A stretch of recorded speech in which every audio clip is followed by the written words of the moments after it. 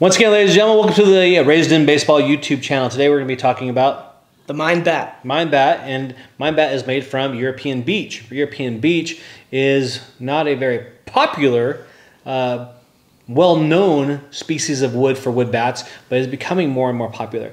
So if you look at some of the studies that have been published, some of the studies will tell you that it is a denser wood than maple and more flexible than beech and birch. So it kind of combines the best of both worlds. So for a long time, people poo-pooed on birch because they take a while to break in. You have to break them in.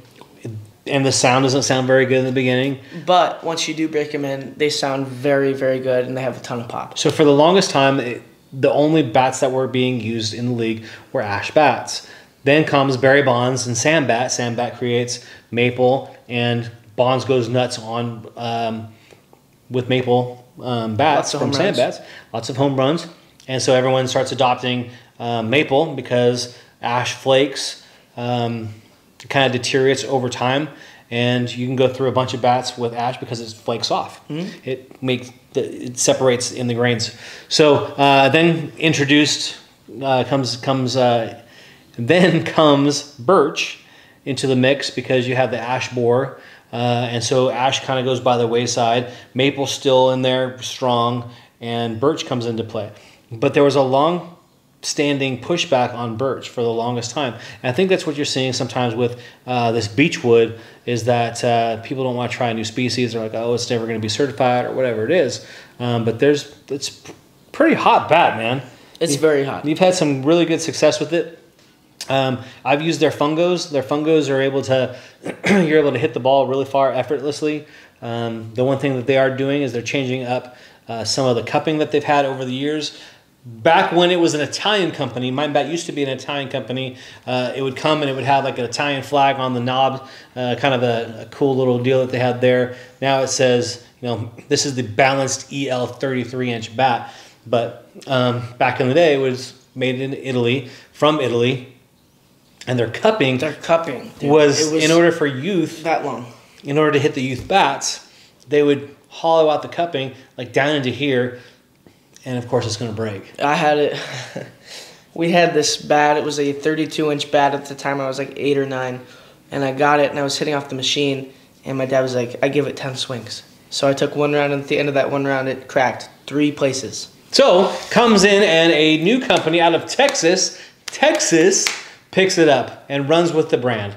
So completely new company, same brand, completely new company, same wood, but different technologies, different ways of curing, finishing, cupping, and that's what we're talking about here is the new Mind Bat that's been around for about 1.5 years, 2 years, if I'm not mistaken, and they're going after it. They've got quite a few models. They've got end loaded, they've got balanced, they've got balanced end loaded. So you have all different lengths and feels, and they have tons of stuff. So the sound is I'd say it's like birch. Like with birch, you take however many cuts, 250, 300, 500, however many cuts, and then it starts to get that really, really loud crack.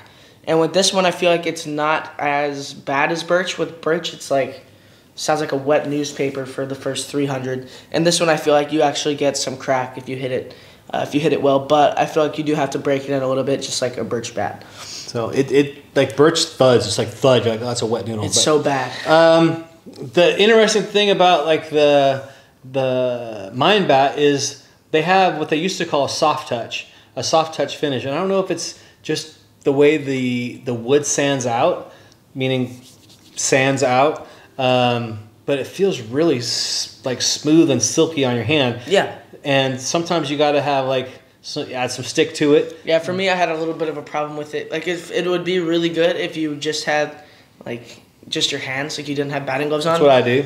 But for me, I wear batting gloves, so it was like really slippery. So I put a little bit of pine tar on there, and it was good. But on this one, I decided to go with a grip. And so for the guys that go barehanded, right, with swinging a bat, this thing feels awesome, man. So really cool, soft touch. I don't know if it's the wood finish or actual finish of the bat itself. On this one, you can see that they've changed. Like you got soft touch here, and this is more of a painted or coated barrel.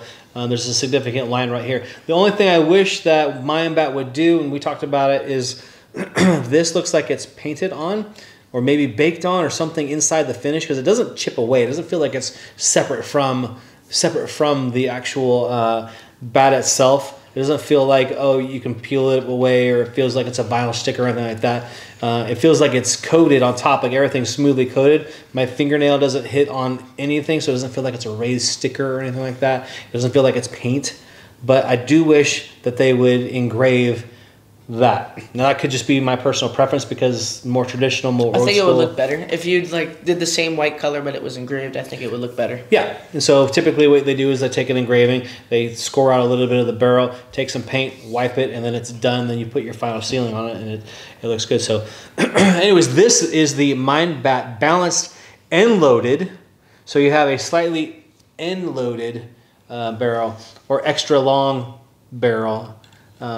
But it's pretty cool bat. Feels good when you swing it. Pretty dense billet, it feels like. So make sure you check them out. Mayan bats, and they have a bunch of different tapers that you can choose from. But go ahead and check them out. I'm a big fan of the natural, no paints, no nothing, because I think the wood looks awesome, feels awesome. And it's a pretty cool bat to try out and check out. The pricing's pretty good. It's very aggressive on the pricing, meaning you can get into one of these bats pretty inexpensively. So definitely, if you're looking for a bat and don't want to spend a lot of money on it, like a crazy amount of money on it, this is a great option to take a look at and swing. And then if you have used a Mayan bat in the last 2 years, mind you, remember what we talked about prior to the Texas company buying Mayan bat, the problems that they were around. They've fixed all those problems, and they are really hungry for business. They're doing a great job of trying to give the baseball players what they actually want. They're always soliciting feedback on how to improve. So they're a hungry company. They're going after it. They're a Texas local company, so that's really cool too. So check them out, Mayan Bats. If y'all have any questions about them, drop them in the comments below. Make sure you like, subscribe, share, comment, all that. And I hope you guys have a great rest of your day. European Beach. See ya.